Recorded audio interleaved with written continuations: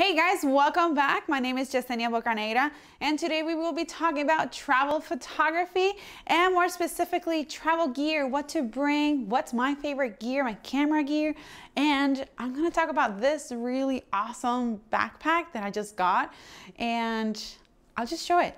So take a look.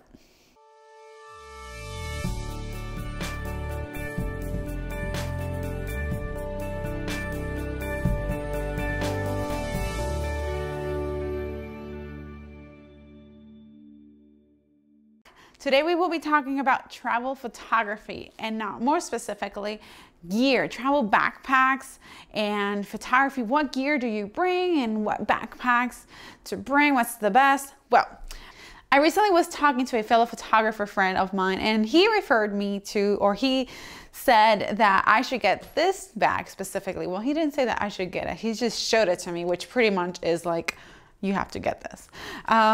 So this is a camera backpack for Dakine. Hopefully I'm saying this brand name right.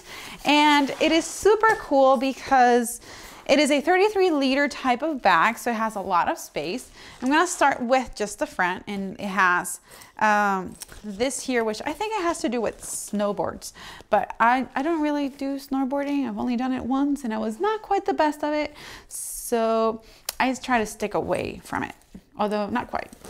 Anyways, so it has a front zipper with some, like a smaller compartment with a mesh. And it has some area here where you can probably put some pens and things like that. It has another zipper compartment here. It has a padded area for your laptop. I think it would fit like a 17, like a thinner one, ideally. And then it comes with a sticker so you can remove this. Then it also has a front or top compartment, which has a smaller mesh pocket, and it's pretty, like maybe 3 inches deep. So you can put a couple of things, maybe personal stuff there, like your passport, things like that. It comes with a rain cover, which is very convenient. Pretty cool. In the back, it's padded, so it gives you that back support as well.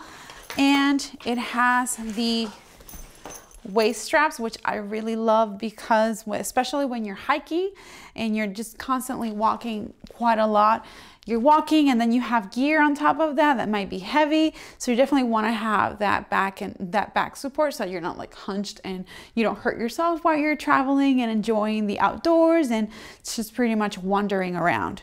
It has 2 front pockets that you can access very quickly just for maybe, I don't know, like snacks or just loose change, something like that. So it has it on both sides.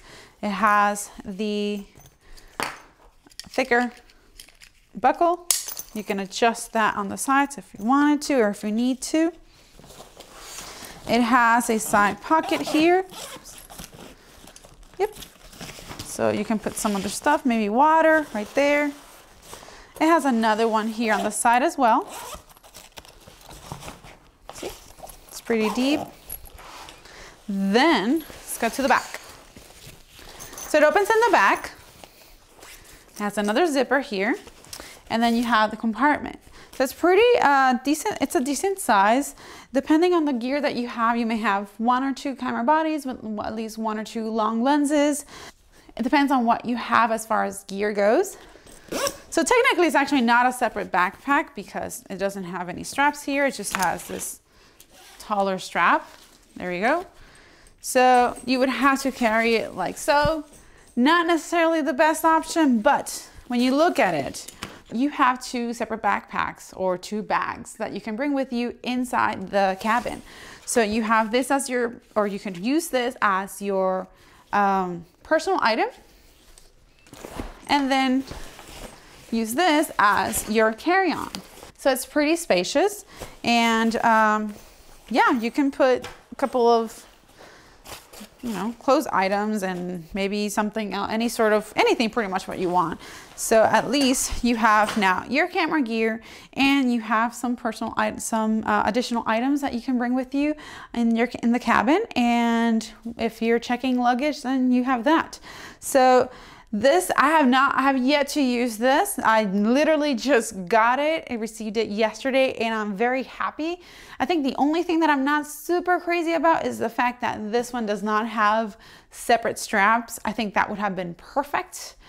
But still, I can't really, I mean, it's like having two bags, which I feel is pretty cool, especially when it comes to having something that's versatile enough that would let you bring additional personal items on you just for safety measure, you know, because sometimes if you're checking in luggage, a lot of things can happen. Your luggage, your main luggage can be delayed, or can be, you know, something happens. So I am taking this gear soon to Iceland, and I will give you my feedback when I come back and see how it worked out.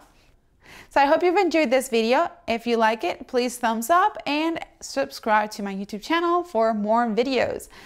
See you guys soon.